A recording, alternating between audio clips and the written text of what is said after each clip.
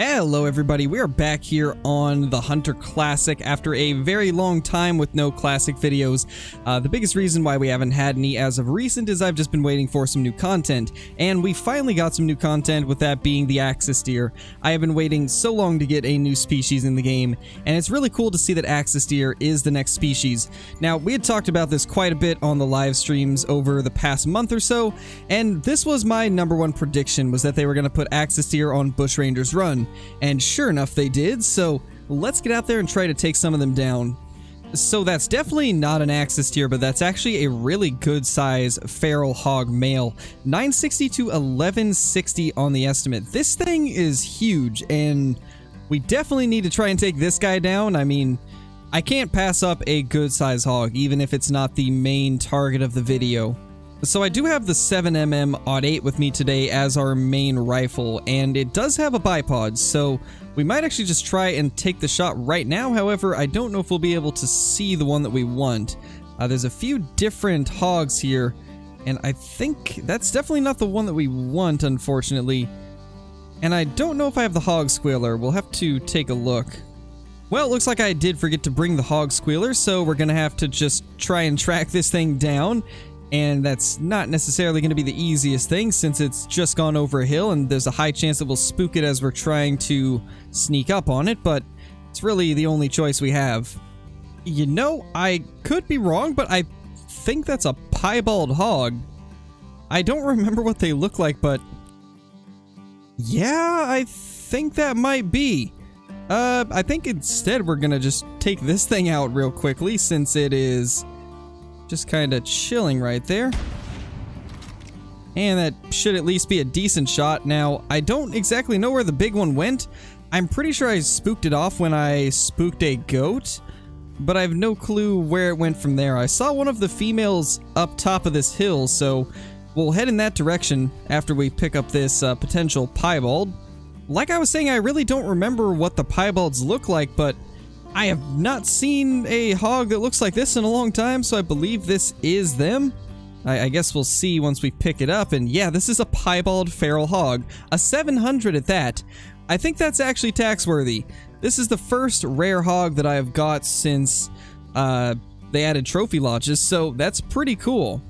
You know, since it's typically pretty difficult to position these hogs in a good way, I think this is about the best we're gonna get, so let's just go ahead and do that. I think that looks pretty good. And we will go ahead and taxidermize that, because it's been a very long time since I've got a rare hog. And we still have a pretty big one to chase down, so let's hope this guy ends up being 1,000 plus, and if so, this could be pretty incredible. Oh my gosh, that is a huge Axis deer. That thing looks massive. That's gotta be at least 180s, although I have not seen a lot of Axis deer. I've only seen a couple videos on these things, and I haven't even looked at any of the screenshots of the ones that are on the leaderboards. I just saw that I believe a 208 is the top on the leaderboard, but this thing looks huge. I think this could be a really good Axis deer, so we just need to get close enough to take a good, reliable shot, and yeah, hopefully this thing ends up being as big as I think it is. So there's our Axis deer. There's actually two of them. One is much smaller than the other, though.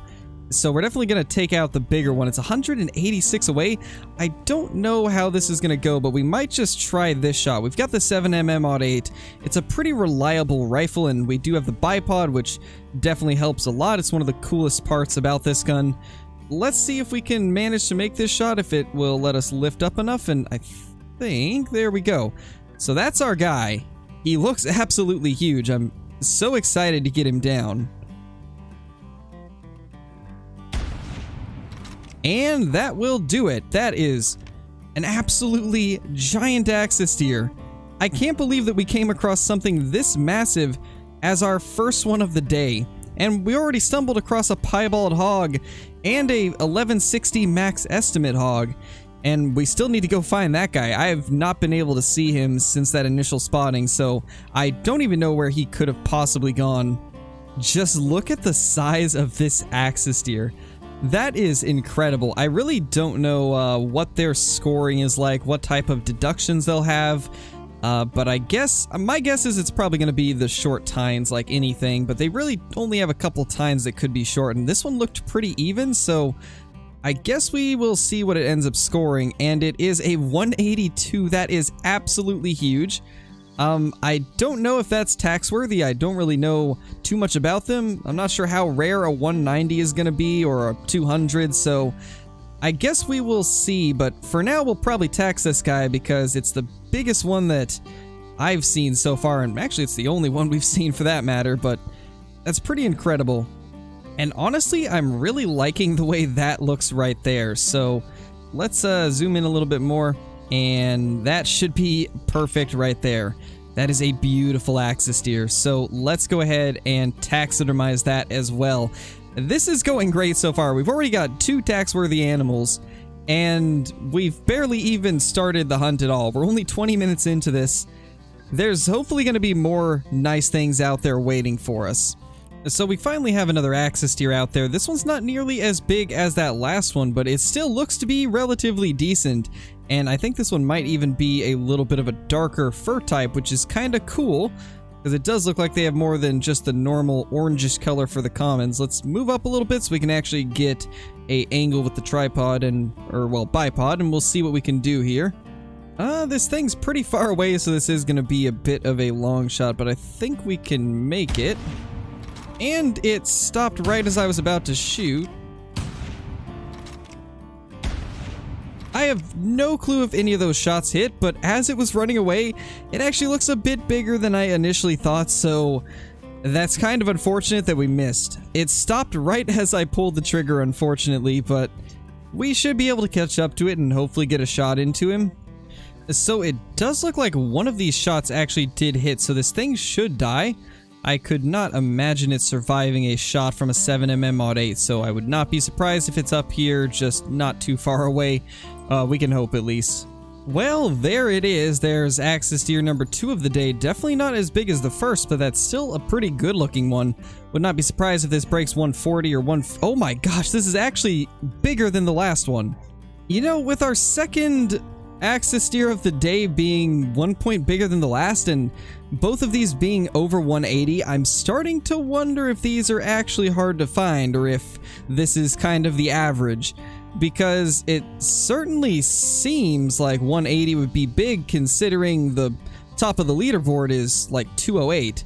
I could imagine that 180s is probably pretty decent, but we found 2 of them already. That's just crazy. I swear, these guys can be next to impossible to position the way that you want them. But it does appear we finally got a decent pose for this guy, so let's just put that like there, and I'd say that looks pretty good, to be honest. I'm liking the way that looks quite a bit, so we will just go with that. But that's another beautiful axis deer. And if this ends up being anything special, we'll end up taxing it, but we do have 24 hours to do that, so for now I'm just going to sell it, and if it ends up being something good, then we'll tax it later, but I don't think that the 180s are going to be tax worthy. We did tax the first one, but that's just because it was the first axis deer we ever killed, and it was actually a pretty good sized one, so we'll hunt them around, we'll hunt around a little bit more and kind of see what is the average score for them, what is big, what seems to be a giant, and we'll kind of just go from there. But let me know down in the comments what you guys think of the axis deer and what you think is considered a good axis deer, what's considered a monster, because I'm curious what your guys' take on it is from your experience. Well, we just fast traveled, and I believe that was, yeah, that's an axis deer grunt, and oh my gosh, it's actually incredibly close. This is not what I was expecting to find right next to the outpost. Well, I guess after 2 really good axes here, it would only make sense that the next one that we find would be relatively small. And there's actually a kangaroo right next to it as well, but we're going to target this axis deer. Definitely not nearly as nice as the other ones, and I do think there's another one coming in over here to our right, and if I'm not mistaken, it looked even smaller, so I think our luck for giant axis deer has come to an end, and now the small ones have come to play. One of them's definitely close. I can hear it moving. I believe it's right there. Yeah, there it is. That is definitely smaller than the other one. That is incredibly tiny. We don't want it to spot us, so we should probably take the shot as soon as we can. And that should take care of that. Now we got this other one to worry about, but I don't believe it would have spooked from that, so we should be okay. So I'm afraid this one's going to be coming in at a pretty weird angle, but I think where it is right now is our best bet. Not 100% sure what we'll be able to get on this shot, but it should sink right into the lungs if we aim slightly high, and regardless of what we hit, it did end up dropping, so that's really all that matters. Now we can actually go up and claim these two. This thing right here is incredibly tiny. This might be the smallest axis deer of them all. And it only scores 43. We're not going to trophy shot it, but we will kind of take a look at it real quickly just so that you guys can see it. And yeah, that is really tiny. It honestly looks like a springbok type of horns because of how small it is. Interesting. Very interesting. This guy was a little bit bigger, but still not really anything too impressive. Although we hit pretty much every piece of spine that we could. We got, I think, half of the ones that you can possibly hit. Scores 86, and it's definitely bigger than the last, but nowhere near the size of the first two that we took out, and I got a feeling that we're not going to top those first two for a little while at least, because they were pretty good. These still look amazing though. I gotta say, I'm incredibly impressed with the axis deer. I think this might be some of the best models in all of Classic. Definitely incredible looking, and they really outdid themselves with these things. And after about another 20 minutes since we saw the last two axis deer, we finally have another one out here, and it's, I think, about the same size as one of the last two. It's definitely not super impressive, and neither is the one next to it, but it is a couple more males, so we will try to take both of them out if we can. Now the question I have is, will we be able to take both of these out before the second one escapes? I think we'll get one for sure, but I don't know about a second one.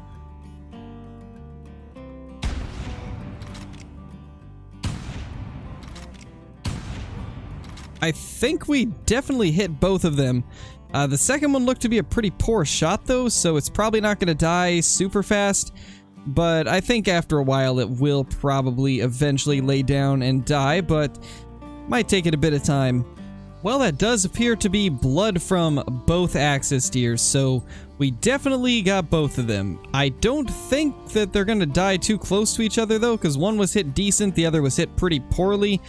So I imagine we're going to have to track down both of them, and they'll probably be quite a distance apart. Oh, wow, they actually died right next to each other.